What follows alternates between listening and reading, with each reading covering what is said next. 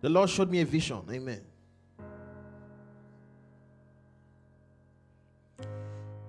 And I want to, why we need to pray, because I believe that this is going to be averted. Amen. I want us to pray against it. Amen. But this looked like it's like I was in the midst, in a gathering of people who were talking about a planned attack. Amen. A planned explosive stroke, I'd say terrorist attack, major attacks. And I heard these two countries mentioned. At least more than once I heard the word London mentioned. More than once I heard London. Amen. But when I woke up from that vision, I did not know, but the word Paris was in my mouth. Amen. Paris was in my mouth. But when I woke up from that vision, I did not know, but the word Paris was in my mouth. Paris was in my mouth. But when I woke up from that vision, I did not know, but the word Paris was in my mouth. Paris was in my mouth. So I'd like us to pray for France, Paris to be precise, and pray for London of the United Kingdom, that every planned, impending attack by any organization will not prosper in the name of Jesus, that it should be averted. I'd like us to pray quickly.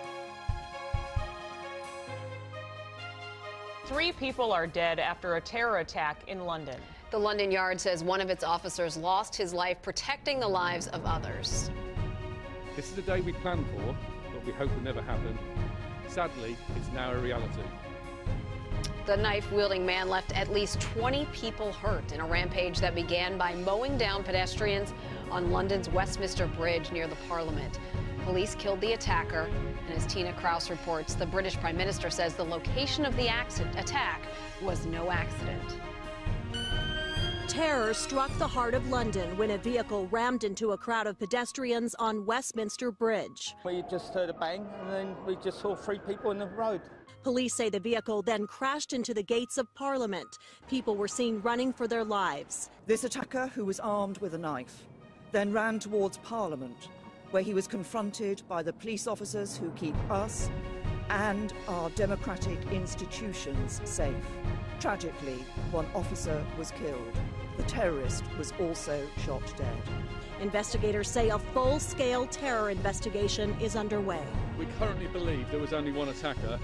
I'm sure the public will understand us taking every precaution in locking down and searching the area as thoroughly and exhaustively as possible. The House of Commons, which was in session at the time, was immediately suspended, and lawmakers were asked to stay inside. The location of this attack was no accident. The terrorists chose to strike at the heart of our capital city. Riders on the London Eye, a large Ferris wheel overlooking the capital, also had to stay put.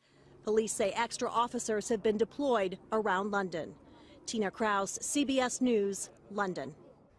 President Trump spoke with British Prime Minister Theresa May and pledged the full cooperation of the U.S. government.